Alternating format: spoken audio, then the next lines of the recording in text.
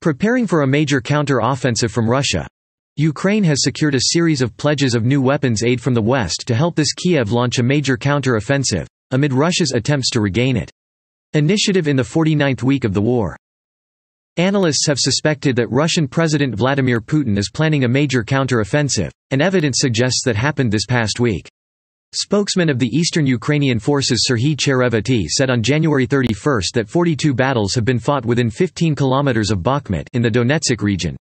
Ukraine is facing increasingly fierce battles on the front. The eastern battlefield, where the Russian regular army was pouring new strength into the fronts held by mercenaries from the Wagner Group, launching new attacks and gradually gaining ground. The Russian army was launched a new battle in Vuhledar, a town about 30 kilometers southwest of the Russian-controlled city of Donetsk, on January 27. The Ukrainian forces had organized their defenses, but geolocation images showed that Russia had captured the village of Mykolsky on the southeastern outskirts of Vuhledar. And Russia continued to attack quickly, launching 55 cruise missiles on air and sea, and 24 drones entered Ukraine on January 26. Ukraine's air defenses are said to have shot down 47 missiles and all of the drones. However, a day later, 3 people were killed and 14 were injured when Russian S-300 missiles continued to hit the town of Kostyantynivka in the Donetsk region. On February 1, the General Staff of the Armed Forces of Ukraine wrote in an operational update posted on Facebook that Russia was carrying out reconnaissance missions and preparing to continue attacks on the ground. Certain axes. Despite the losses, the Russian forces managed to advance further along the Lyman, Bakhmut, Avdiivka and Novopavlivka axes, the General Staff wrote in the update. Lyman, Bakhmut, Avdiivka and Novopavlivka are all cities or villages located in Donetsk, an area that Russia has announced to be annexed along with 3 other regions. The Institute for the Study of War, ISW, has previously assessed that Russia is planning a new attack, reiterated his prediction in his latest campaign review Jan. Ukrainian officials continue to support the ISW's assessment that an imminent Russian attack in the coming months is the most likely course of action, MLCOA, and further suggest that Ukrainian forces plan to move forward. Launch a bigger counter-offensive, wrote the ISW. The institute cites an interview with the Secretary of the National Security and Defense Council of Ukraine Oleksiy Danilov that Sky News published on January 31, in which the Kiev official said that Russia is preparing for a maximum escalation in the coming months.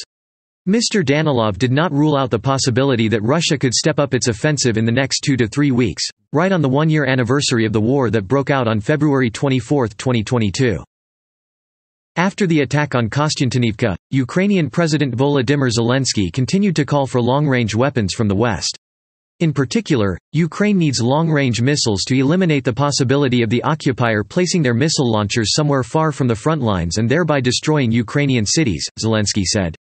As a response, 2 U.S. defense officials told Reuters news agency that the upcoming $2 billion military aid package could include some of the long-range weapons that Ukraine is asking for.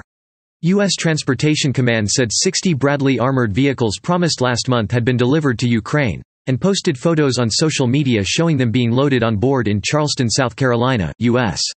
The United States is reportedly increasing its artillery production 6-fold, to levels not seen since the Korean War, to replenish its stockpile sent to Ukraine and build stockpiles for future conflicts.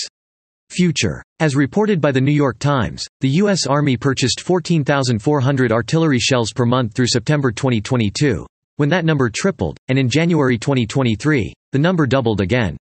Is 90,000. The situation of Western aid seems to be more urgent than ever, especially after speculation about Moscow's counterattack plan. Ukraine's General Staff said France and Australia are cooperating on the production of 155 mm artillery shells for the country's artillery. Ukraine's foreign ministry said that German defense manufacturer Rheinmetall was preparing to ramp up production of tanks and artillery to meet Ukraine's needs. However, some of Ukraine's allies are still drawing clear lines on air power. Austria and Hungary last week joined the US and Germany in refusing to commit to supplying Ukraine with F-16 fighter jets. And Washington has not yet approved the supply to Kiev of the Army Tactical Missile System, ATACMS, with a range of 300 kilometers that the country craves. In this regard, Russia on February 1 warned about the supply of missiles. Long range for Ukraine would directly increase the level of escalation. Kremlin spokesman Dmitry Peskov said Russia would take additional steps if Ukraine obtained those missiles, stressing that such aid would not change Moscow's resolve. NATO's Ministry of Military and Intelligence Infrastructure is working against Russia, including satellite and aviation groups operating 24/7 for the benefit of Ukraine, Peskov said in a statement. A press conference February 1. Such actions create, especially hostile conditions that cannot be ignored by Russia. Returning to the opinion of the ISW Institute, the Ukrainian counterattacks are said to be largely depends on Western arms transfers. The ISW believes that, if Ukraine is not prepared to launch an attack in the winter, the wet weather of the spring could force the country to wait until early summer to do so, thereby allowing Russia even more territory.